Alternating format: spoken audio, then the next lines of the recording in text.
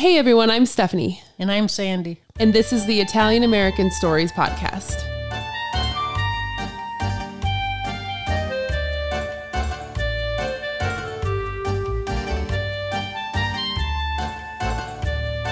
So today on the podcast, we're going to try something new. Throughout all the researching and trying to find stories, I end up collecting articles upon articles.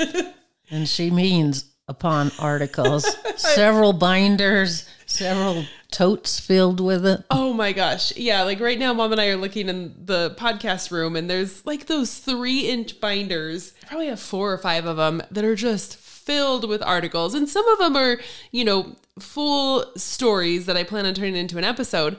But probably 2 of them are just articles that while I was researching, I found another article about an Italian American. And I'm like, well, I'll print that and I'll check it later. So what I've been doing this last week or 2 is going through all of these articles and seeing kind of what their potential is. Can I turn them into an episode, or are they just kind of, there's just not a whole lot there. Like it's maybe just the article or just a little bit of research. And so I think what we're going to do is we're going to start a new segment of the podcast called Tells of the Archive. And basically what we're going to do is we're just going to have these articles that we're going to read, and maybe if I found a little bit of information on it, I'll talk about it, but that's what we'll do. So Tales of the Archive will basically be mini stories within an episode. Yeah, I think it'll be fun. Yeah, and then that way these articles aren't going to waste because hundreds of them. I know. And I hate to get rid of them just because I can't turn them into a full episode.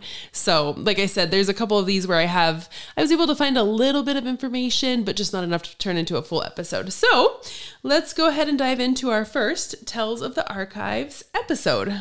Here we go. All right. So we're first going to start with the tell of the tragic sinking of a tugboat called the Dory Emery. On the evening of December 3rd, 1885, the Dory Emery was towing a stone barge on the East River in the New York area. And as the towboat was going up the river, it all of a sudden blew up when the boiler on the boat exploded. And so this explosion, it was so big that the windows of the nearby business and homes were shattered. And the shore of the river, I guess, was just littered with debris from the tugboat. And wow, that was a major explosion. Huge explosion. I mean, could you imagine just seeing that destruction? That would be terrifying. Yeah. And I guess eyewitnesses said after the explosion, they saw, quote, a column of smoke and steam go up in the air about 700 or 800 feet. So, wow. I know. Do you think that was maybe the boiler? Yeah, that's what I would guess. That's terrifying. Yeah, because it was steam. It was steam, exactly. And so that must maybe just, who knows, it was probably everything. And I guess apparently the explosion was heard over 2 miles away. So luckily, nobody on shore was hurt, but sadly, the 5 men aboard the Dory Emery, they were all killed in the explosion. And a nearby boat, they heard and saw the explosion. And immediately after the explosion, they sent out some men in, kind of like one of their smaller lifeboats or whatever, to go look for survivors. And one of the men on the little boat said that there was no sign of life. Yeah, sadly to say, but that makes sense. It does. That capacity of a explosion. Oh, yeah. I mean, if there's debris on the shore and the windows are exploding, yeah, that's really sad.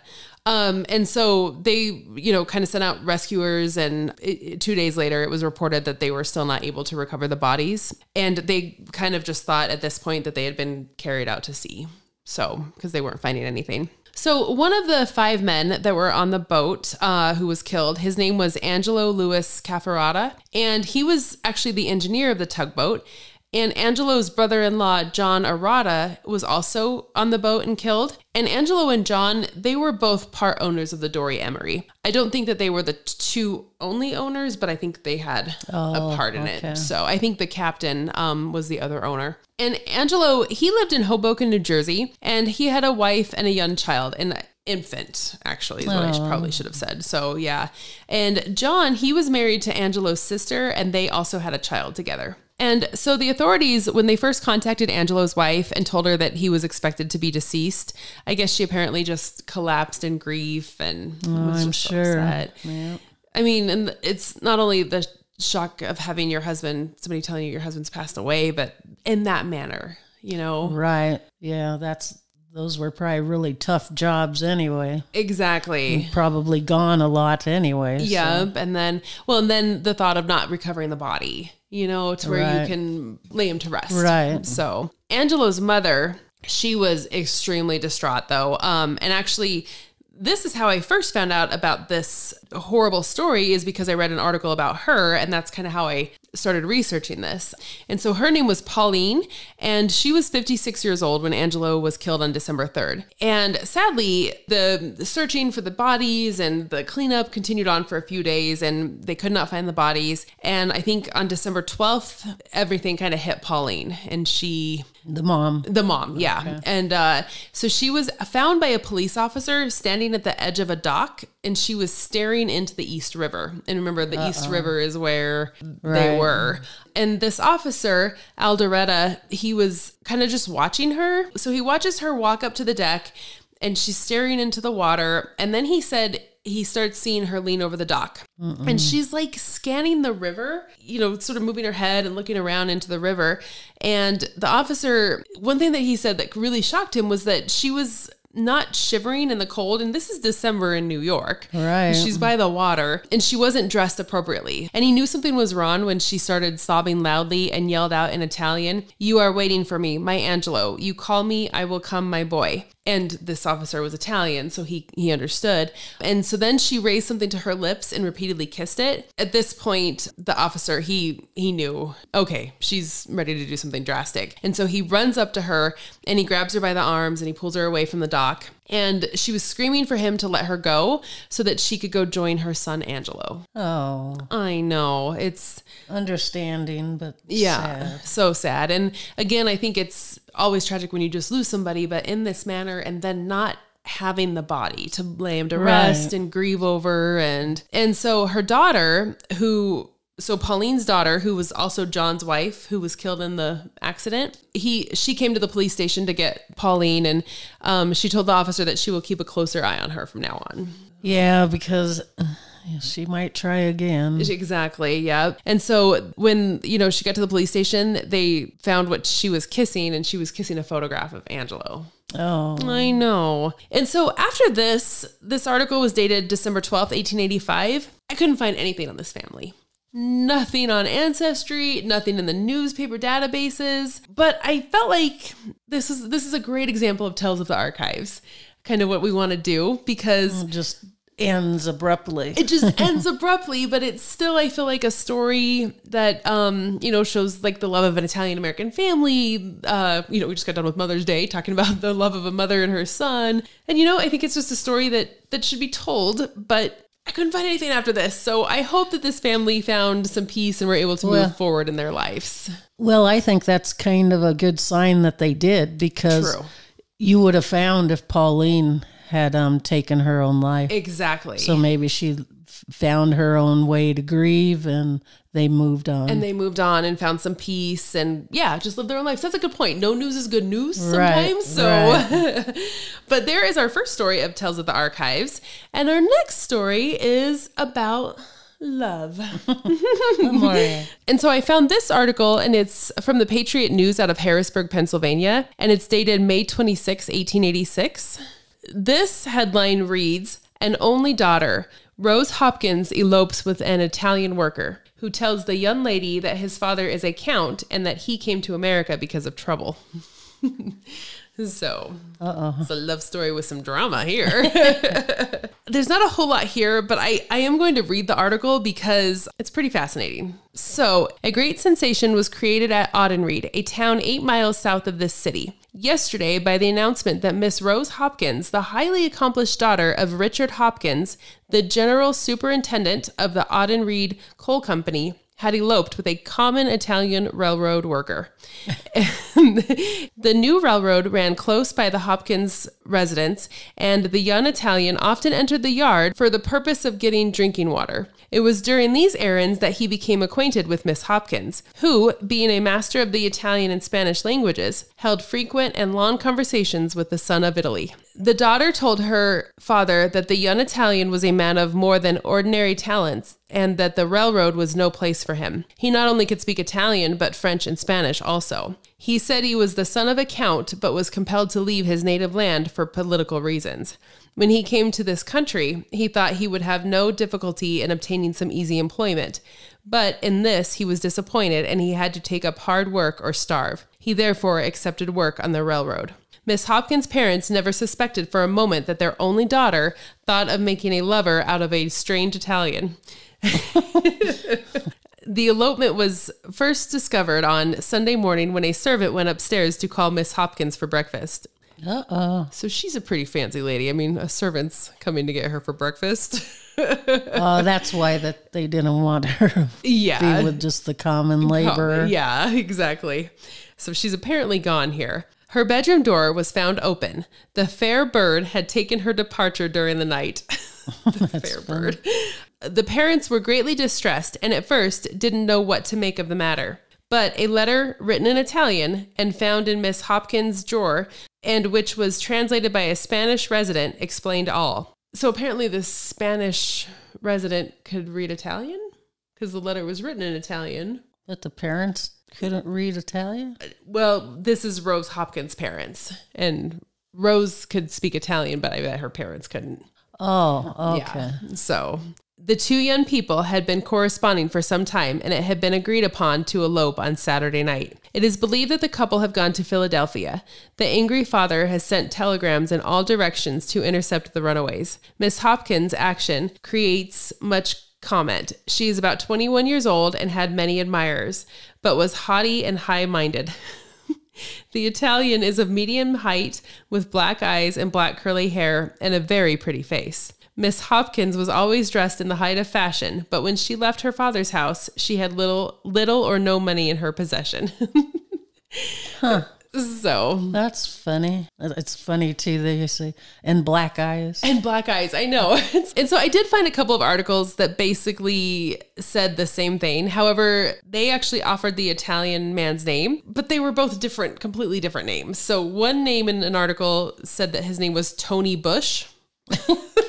And one said Antonette Baleschi. So, I mean, so that turned into Bush. I guess so. I and could then see that. Tony. Baleschi. So, but just put Bush. Exactly. Yeah. we don't know how to say that. Just put Bush. And so, but these names, they didn't help me with researching the couple either. So they never found them. Not that I could find. And I looked her up on Ancestry as well, because I feel like her name was probably a little bit more solid as far as researching, because, it's all these different names for him. And I couldn't find anything on her. I couldn't find anything on her dad or like if she married in the future. So he didn't just marry her for her money then? No, because she took off without anything. Yeah, and she wasn't on a trust fund. Right? Maybe they took off to Italy. Maybe they went back to Italy. Who knows? Right. I have no idea, but I still thought it was kind of a cute little story, Right. They fall in love and her dad is having a heart attack over it. But regardless, these two lovebirds were from very different worlds, and hopefully they found happiness. Right. Yeah, that's a good ending. Yeah. And so the next story, this story is just crazy. And this is actually from the Patriot News as well in Harrisburg, Pennsylvania. And it's dated February 18th, 1909. And we're just going to jump right into this headline and then read the article. So this headline reads, "Shot 250 feet through the sewer, lassoed to safety." What? I got to process that a little bit. Yeah. Let me actually read it one more time because I had to do the same thing. Shot 250 feet through the sewer, lassoed to safety. That's the headline. How crazy is that? Still doesn't make a lot of sense to me. Well, so that's like the big main headline, and then it has the sub headline under it, and it says, "Unusual experience of Italian worker who fell into an open manhole." So he dropped. He dropped, yeah. Okay, so I am going to read this article because I can't sum it up in my own words. Okay, so this was reported in the Patriot News in Harrisburg, Pennsylvania, but it actually took place in New York. Oh, okay. So, falling into a rapidly flowing sewer after a tumble down an open manhole and later shooting through a narrow pipe for a distance of 250 feet to be finally fished out of the East River at the end of a cleverly thrown lasso. Oh, so I get it. It drops down and then the flow of the sewer gushed him out. It's like going down one of those slides. Exactly. It's not the kind of lazy river you want to spend a day on.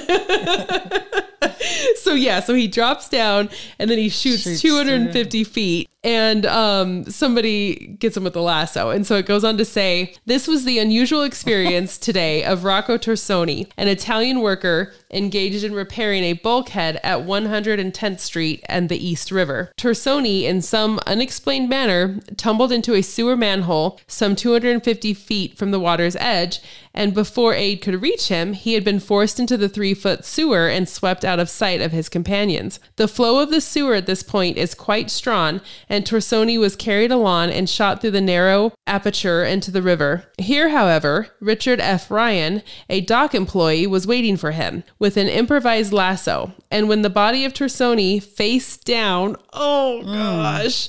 came rushing down out of the mouth of the sewer, it was neatly caught by a well-directed throw of the rope and quickly hauled to the pier and above.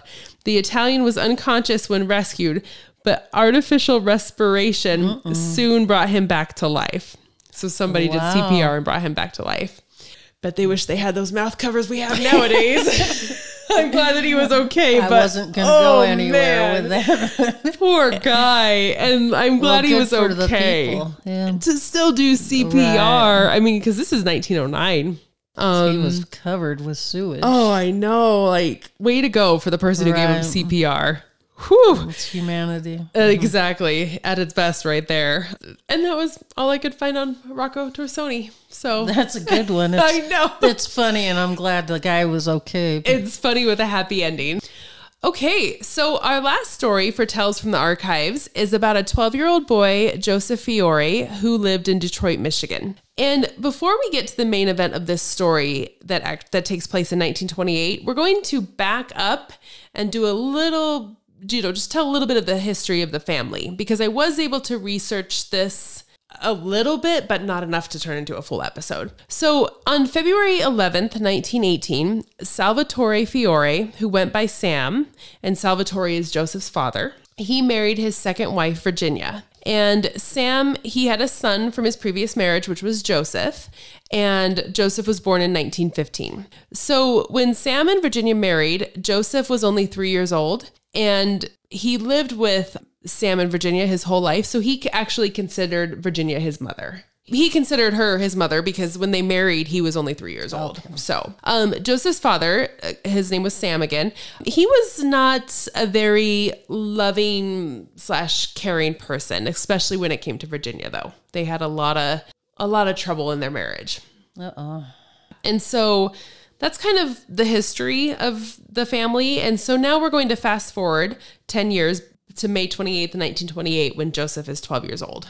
And so Sam, he owned a trucking company, so he either owned a trucking company or he worked as a contractor for the city driving trucks. I kind of saw both listed in newspaper articles. So he did something with vehicles and trucks, basically. Right. And so, but regardless, on May 28th, Sam called home and asked Virginia to change the tire on one of their vehicles. And I'm thinking that this was a work vehicle he needed some work done on while he was out. So he called her and was like, hey, I need this tire changed on this vehicle. I'll be home in a little bit to get it. And so Virginia went out there and changed the tire. Wow. I know, that's pretty good. But when Sam got home, he noticed that Virginia changed the tire on the wrong car. So, and just a warning, this next part, it briefly mentions, some domestic violence and not super graphic, but so this sent Sam into a rage, and the couple, they started arguing. He was upset because she changed the tire on the wrong car. And after a while with the arguing, Sam hit his limit and he took off his belt and he went after Virginia. Oh gosh. I know. And he started beating her with the belt. And after he was done, he stormed out of the house. And what year are we at? 1928. And so once Sam was gone, Joseph comforted his mother and helped her out. And this had happened before in their home. So he had, Joseph had seen this type of violence before, but this time he was fed up. He was done. And after he helped out his mom, he went and he found his father's revolver and waited on the front step for his father to come home. Uh-oh. Yeah. So when Sam returned home, Joseph walked towards his father and fired the gun once, and he struck his father in the back on the right side. Now, this is a little confusing because he got him in the back. Right. And so I don't know if the dad was turning around and getting something out of the car and Joseph shot at him. However, I also saw in another article, and this is where these old articles get really confusing. So after Sam got done beating Virginia, Joseph immediately went and got the gun and followed his father out and shot his dad as he was getting in his car to leave. So that would make sense in the back. That kind of makes a little bit more sense, right? So there's those two differing stories on how Sam died. But regardless, after Joseph shot his father, whether it was when he was leaving or returning, Joseph fled and immediately went to his grandparents' house. And so the neighbors, they heard the gunshots and they saw Sam lying on the ground. So they were the ones that called the police.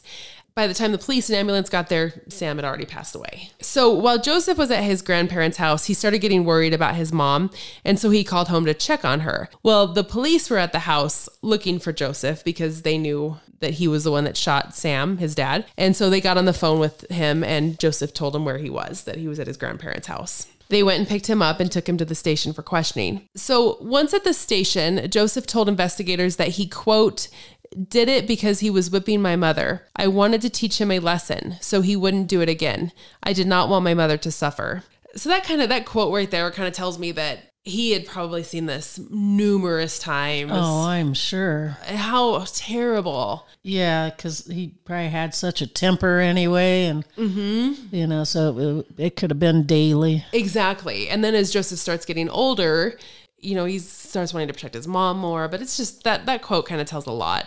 And so the investigators, they also asked Joseph if he meant to kill his father. And Joseph responded by saying, I don't know whether it was murder or not, sir. I have never shot a pistol before, and I didn't intend to kill him, but I had to do something desperate to stop this whipping of my mother. And that's honest. It's honest. Yeah. Yep. And it kind of shows his age. Like, I don't know whether it was murder or not, right. He just knew a gun was going to be a threat and would help maybe stop his father from doing it in the future. Right. So, and this part, I just said that quote tells his age, but this part actually really shows, he's 12 years old, shows how young he is. So after the investigators were questioning him, Joseph became really upset and he started crying. And one of the police officers comforted Joseph and had him sit in his lap. And then Joseph fell asleep in the police officer's lap. Oh, I know. It's just like, that's sad. It is. It shows how young he truly is. How innocent it was. Exactly. He was just trying to do the good thing to protect his mom. So, poor kid. But while he was sleeping, the police brought in Virginia and questioned her, and she completely corroborated his story. And in fact, the neighbors even corroborated his story by saying Sam often abused Virginia. That's good. Yeah. Well, and the authorities, they released Virginia, but they actually placed Joseph in a juvenile detention center. And this poor little guy, I mean, just thinking about him a few moments ago, sleeping and hit the police officer's arm, and now he has to go to a detention center. He was probably terrified. Yeah, that he would never see his mom again. Exactly. And like, what is his future going to be? And, it's just a horrible situation. But as far as the case goes, I couldn't find anything on it. This happened in May, and I found an article in July where he was waiting to go to trial, but I couldn't find anything on the trial or nothing. So I'm assuming the charges were dropped because this was such a big story. It was the trial would have been written about. Exactly. Because this was in newspapers across the country. Oh, okay. And it was like after. I bet you're right. Yep. After July, it was nothing. And hopefully he got to go back home. And I think he did because he was in the Army, served in World War II. He went on to get married and had a couple of children. So I think the charges were dropped because, like you said, the trial would have been in the newspapers. Right. This was a huge story. 12-year-old boy on trial for murder for his father. That would have been everywhere. Right. And like I said, after July of 1928, there is nothing in the newspapers about this incident. So, and like I said, I couldn't really find anything after that other than a little bit of information on ancestry. He served in World War II. He was married. They had 2 children. and he passed away at the age of 86 in Michigan. So well, he went on to live a long life. He got through it, exactly. So, and I even looked up Virginia, and she remarried later on and still lived in Michigan. So hopefully they found some peace and were able to move on. Well, good for him. I mean, justice was served. Exactly. So. Yep. And, he was so young and just trying to protect his mom. So, but that was our last story of Tales of the Archives.